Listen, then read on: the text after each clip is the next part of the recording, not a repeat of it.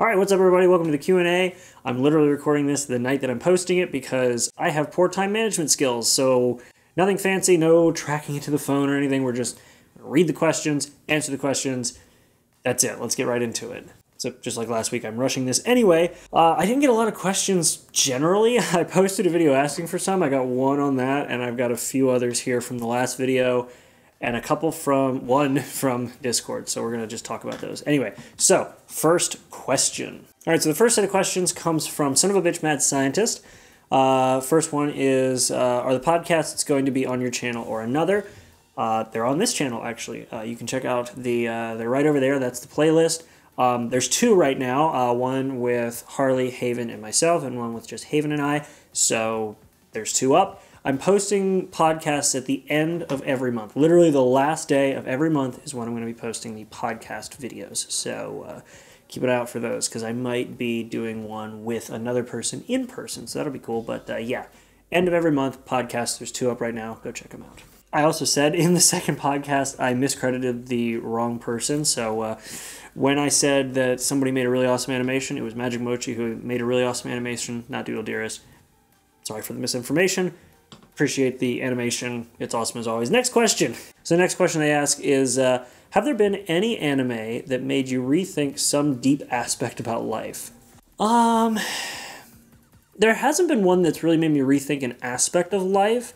There have been shows that have made me appreciate certain things or sort of pay more attention to certain things. Like a perfect example, I'll give you a perfect example, is, it's going to sound so weird, but the show Interviews with Monster Girls really does paint a more exaggerated picture of talking with and being around and accepting people who have some kind of disability. In this instance, it's played up by the Monster Girl characters with different disabilities, or just the way they are, with Dullahan, Vampire, Ice Woman, Snow Woman, that's the word. I'm writing a review about that right now, so the question's timing was pretty good. Other than that, like, I mean, not so much RWBY itself, because there's not really much I can derive from RWBY in terms of life choices, but from the creator of RWBY, Monty Oum, I definitely making the most of the time you have. That was definitely something I took away from him as a person and as a creator. He was always about like time and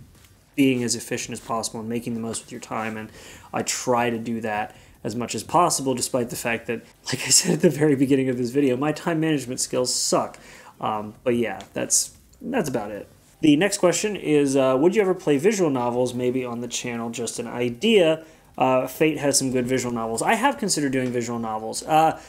It's going to have to depend on the visual novel, primarily because I know that there are a few where other channels that I've watched have gotten takedown notices because the visual novel is being claimed for video content, or because it's copyrighted or whatever, because it's this weird gray area with, like, it's a game, but it's a book, but it's weird. And I want to do that, but I want to find a game, several games, not just one-off, but several games that are actually going to be safe for me to do without losing the channel, or at least getting a strike. And the last one, have you ever heard of Doki Doki Literature Club or played it?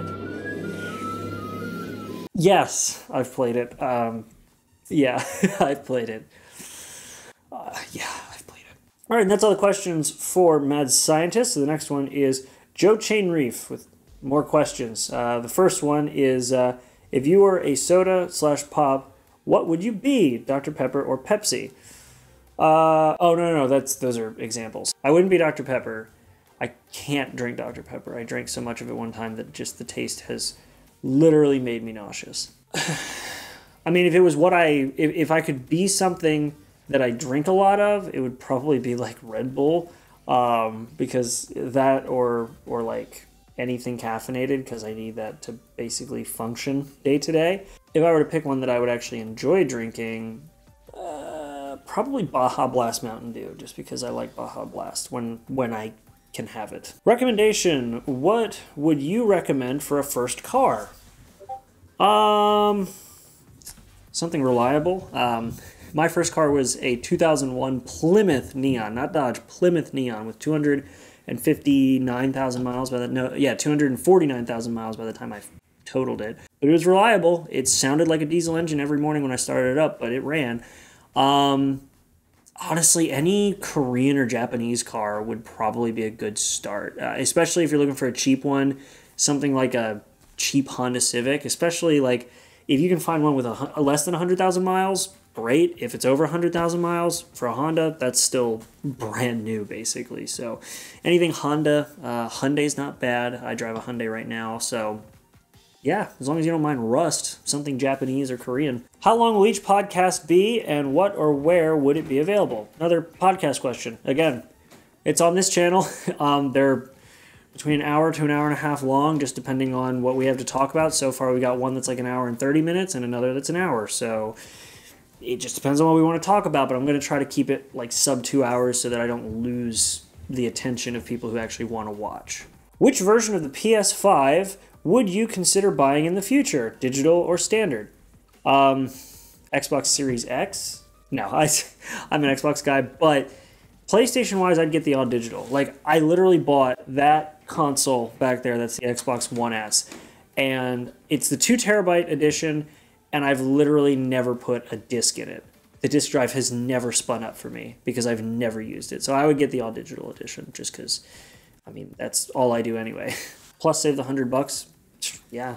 Does Julie go through / have mood swings, wants to be petted one moment, then runs away the next moment to sleep? No, they're not really swings. They're more like just a switch being flipped. Like, there's not kind of like, okay, she seems to be irritated. Okay, she's attacking me. It's literally, I'm sleeping. I want to be petted. I want food. Oh my God, when she wants food, she's so loud. Julie.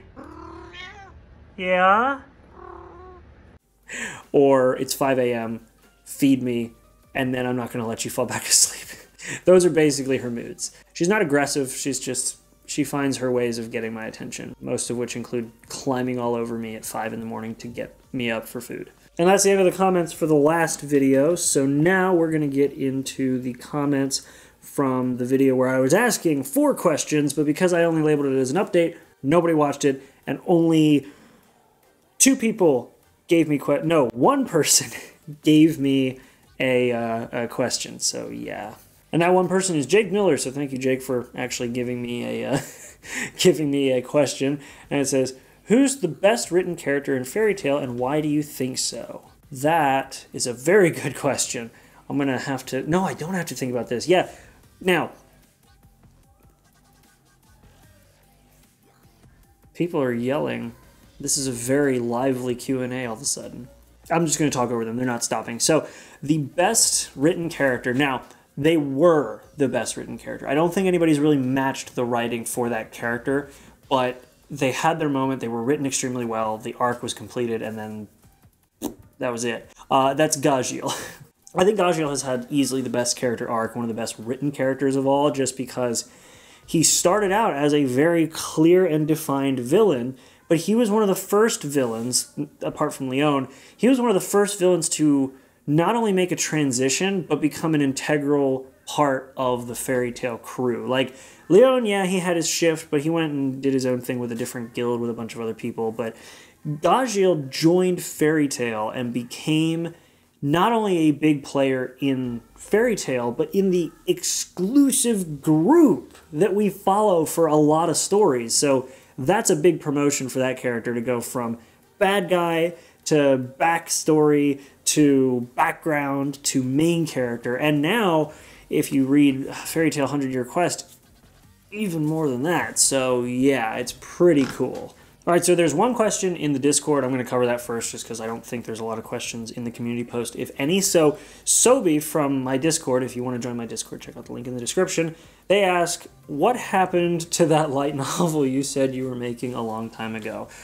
I've completely restructured it. So a lot of the stuff that I had originally intended to do are none of those things are there anymore. The story kind of follows a similar path, but I've completely changed time periods, completely changed main characters, completely changed the main goal. So they're still going in the same direction, but the goal's different. It's been a lot of refinement and a lot of rewriting. So that's why it's been a long time, is because I realized I couldn't really go many places with what I was doing, especially considering I didn't know much about the world I was building or how to build one. So yeah, restructure. That's what happened. All right, and on to the community post when it loads. Oh, okay, we have more questions. A lot of people commented, apparently. Few of them are actually about Among Us. So if you guys don't know, I played Among Us with a couple friends, and that was sort of my getting into how Among Us works. And ideally, I'm going to be playing Among Us with my Discord and fans. So if you want to join in on that, at some point I'm planning on doing it. So check out the link in the description. And yeah, that's that. So for the three people who asked about Among Us, yes, I'm planning on playing Among Us with you all. I did a live stream of that, so it's up there if you want to watch me suck at it, because I'd never played it before in my life. Okay, so Depressed World, fitting name for 2020. They ask, what type of anime do you watch? What kind of anime do you have? Yeah, I watch anything. I really don't have a preference. I would watch whatever's put in front of me. So, apart from Boku no Pico. That's my limit. Next up is Lost Dark Lord, and they ask, would you ever have us roast you? I've considered it. I have considered it. I've had a couple ideas about that. So it's not off the table. Maybe. I'll leave it at maybe. Anime English dub. Are you watching Higurashi remake? I'm not. I am not. I should, but I'm not. I actually answered this question. This was by Creator with a space between the T and the O. Whatever. They put, if possible, can you please tell me in little detail about what problem a person have to face? The English isn't great here. That's fine. They're basically asking, why can't you, like, what's the problem with making reaction videos that show your face? Why can't you monetize those? Why is there a risk of the videos getting taken down or the creator getting taken down?